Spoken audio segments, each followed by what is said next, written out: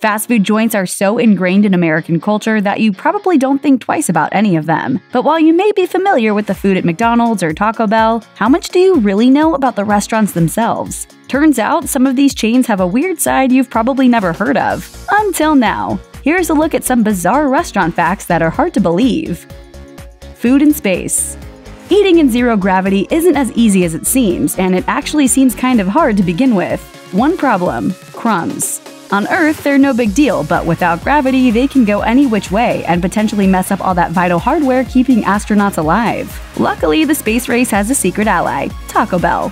Astronaut Jose Hernandez cracked the crumb problem when he came up with the idea of using tortillas instead of bread. Tortillas usually have a pretty short shelf life though, so Taco Bell teamed up with NASA scientists to come up with a special space tortilla that can survive in space for up to a year. As a result, Taco Bell supplies all the tortillas to the International Space Station, which is a little more practical than ordering a pizza. But the astronauts on the International Space Station tried that once too. In 2001, Pizza Hut sent a pizza to the space station in a promotional stunt that cost the chain a whopping $1 million.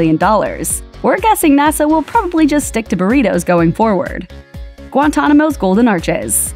If you think space is inhospitable, try Guantanamo Bay. The infamous American military base in Cuba is notorious for its prison. But there's also a lesser-known surprise behind those walls: a McDonald's. Opened in 1986 by an independent franchise who saw a business opportunity selling burgers to the 6,000 servicemen stuck on the base, the Guantanamo Bay McDonald's is reportedly still the only Mickey D's in Cuba, despite the loosening of economic sanctions. Waffle House has a record label.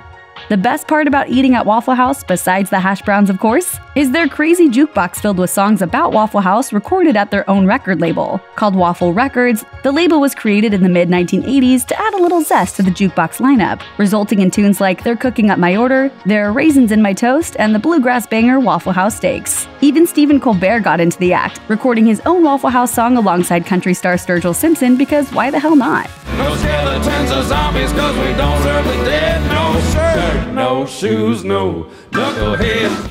Taco Bell's American menu.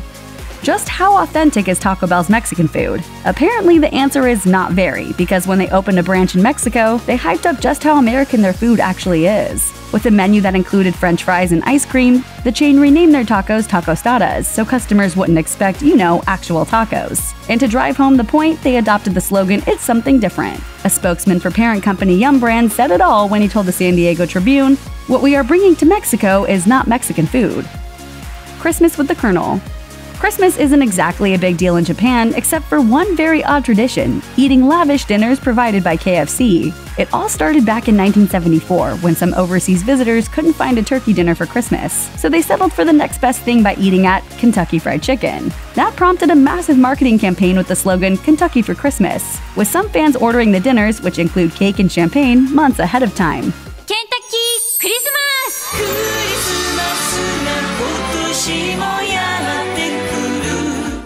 Waffle House heroics. It sounds crazy, but the government actually tracks the severity of natural disasters by how Waffle House responds. See, Waffle House has hundreds of locations that are in high-risk areas for hurricanes, tornadoes, and floods. The chain has become known for providing services to first responders, even maintaining a mobile command center that can be dispatched to the hardest-hit areas to make sure their restaurants can stay open in times of crisis.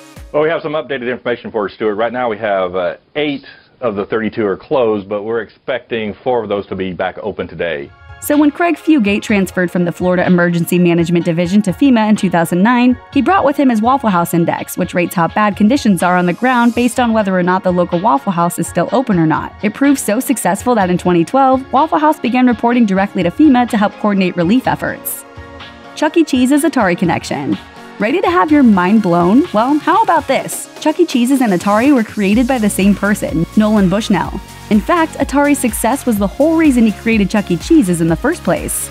Selling an arcade cabinet earned him maybe $2,000, but that machine could bring in upwards of $20,000 over its lifetime. So Bushnell realized he could make more money by opening his own arcade joint rather than just selling the games to other people. He wanted to keep people there as long as possible, so he came up with the idea of serving pizza and added the animatronics to lure parents with kids into the joint. The final piece was the mascot, which was actually supposed to be a coyote. Thanks to a shipping error, though, they received a rat costume instead and improvised the Chuck E. Cheese mascot to fit what they had. I call it Chuck E. Cheese's Pizza Time Dinner. I just wonder if anyone would come. At least they didn't get a teddy bear. Thanks for watching. Click the mashed icon to subscribe to our YouTube channel. Plus, check out all this cool stuff we know you'll love too.